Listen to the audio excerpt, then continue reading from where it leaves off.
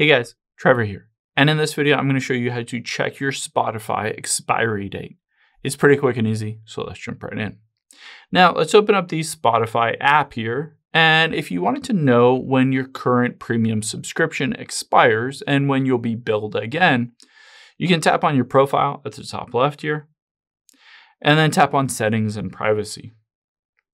From here, you can see the second option is Account. Let's tap on that. And you can see right under Premium Family Subscription is Billing. Let's choose that. This will say I have Premium Family, and it will automatically renew or expire on 7/9/2024, so July 9th, 2024.